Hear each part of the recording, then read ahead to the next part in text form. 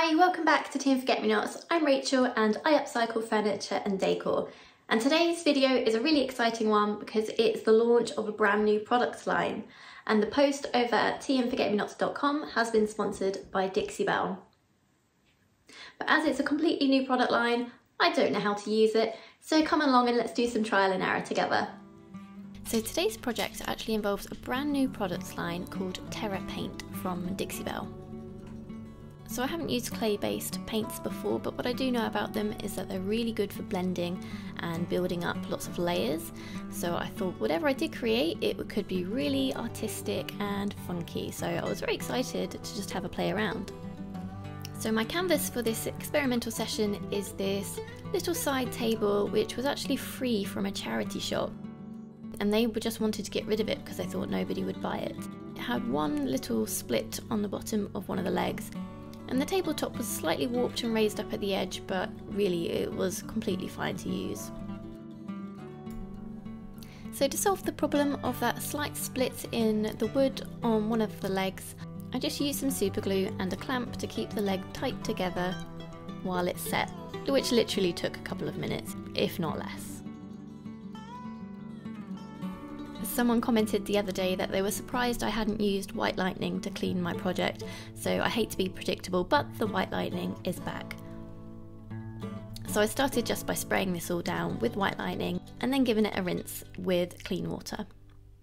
And I then roughed up the surface with some sandpaper, starting in a medium grit and then going to a fine grit, making sure that I was sanding in the direction of the grain. And then onto a couple of optional steps which I just did for personal preference. I used a slick stick, which is to go over shiny or metallic surfaces to help the paint stick better, and I used that just on the areas where the table was screwed together. And then the final bit of prep before starting with my experiment, I decided to prime just the tabletop and over the knots in the wood.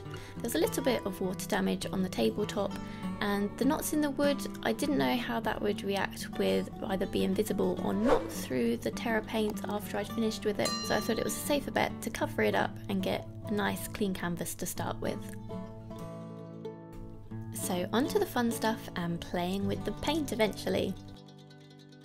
I knew I was going to do a transition colour as this paint was supposedly really good for blending, so I started with the darkest colour, which was Blue Moon, and did that on the legs and the bottom half of the table. And I found it was best to lightly dampen the brush before starting because the paint was quite thick and that helped it move around a lot better. I didn't start with the tabletop because then I wouldn't have been able to flip it over and paint underneath, so I made sure I did it the bottom half first. And as I didn't paint the bottom of the legs, it was fine to turn over and have it all drying at the same time. I wanted to get a solid base coat of each of the colours on first before I did any blending, so that it wouldn't show the natural wood or of course the grey primer underneath after I'd wiped it back at all. Probably the biggest difference between this clay paint and say the all-in-one paints that I use, or sometimes chalk paints that I use, is this will reactivate with water unless you top coat it with something, which means that you always need to seal it if you want it to be protected, and with something that is not water based, which would reactivate the paint, so you would want something like a wax. Unlike the normal paints that I use, which tend to be self-leveling and therefore hide the brush strokes quite well, clay paint doesn't do this, so all of the brush strokes and texture that is naturally visible will be there, and you have to make it a feature, which is why it's artistic and it gives it texture and depth, and it's more interesting to look at than just a flat finish. And to start playing around with the transition from the dark blue to the light, I use this chip brush, which also creates a lot of texture because it is rougher bristles rather than the smooth bristles of the normal synthetic brushes that I use and used on the previous layers. I wasn't aiming for it to look beautiful and smooth because that's not what this paint will achieve, and I just wanted to play around with it and see what it would look like. I moved on and found a stencil, which was this dragonfly stencil called Enchanted Garden.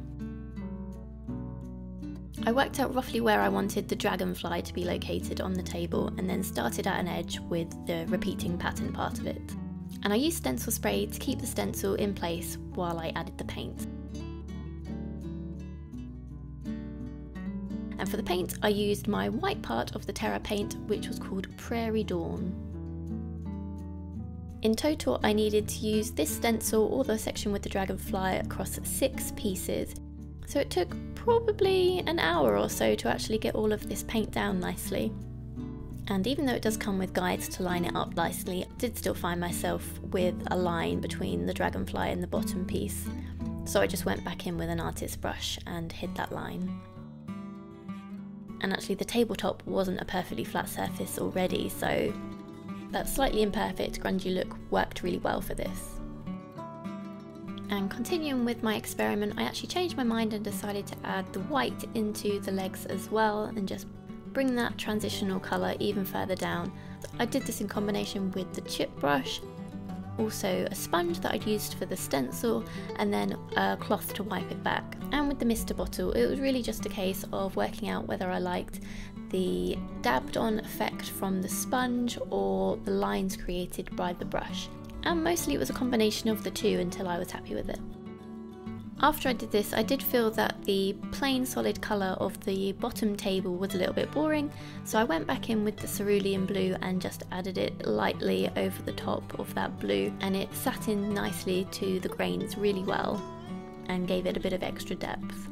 And apparently I couldn't leave any of the table without at least 2 bits of paint on it, so I then went round the edge of the tabletop and just added a bit more white in and wiped it back with a cloth to take out some of those hard edges. I felt I needed to do something a little more to make the dragonflies stand out, so I went back with the blue moon and just used it almost like a watercolour. So the solid paint on the edges and then just more water to drag it into the middle and just get a nice gradient of that darker blue. And finally my 4th colour, the daffodil yellow, makes its appearance just for a few seconds as I gave the body of the dragonfly a bit of colour with that. And time for that all-important sealing, lest you undo all your hard work. If you wax a piece, often you want to re-wax it within say 6 months or so and just top up that protective layer. Because it's a light wax, this is a great tool for that purpose. Terra Paint actually comes with its own heavy-duty wax called Terra Wax. However, at the time of this, that was still in the post. So to protect the table while I waited for that to arrive, I did just 1 coat of this, spraying it on and then using a cloth to wipe it across the entire surface. And when the Terra Wax arrives, I'll give it a more heavy-duty coating of the wax with that.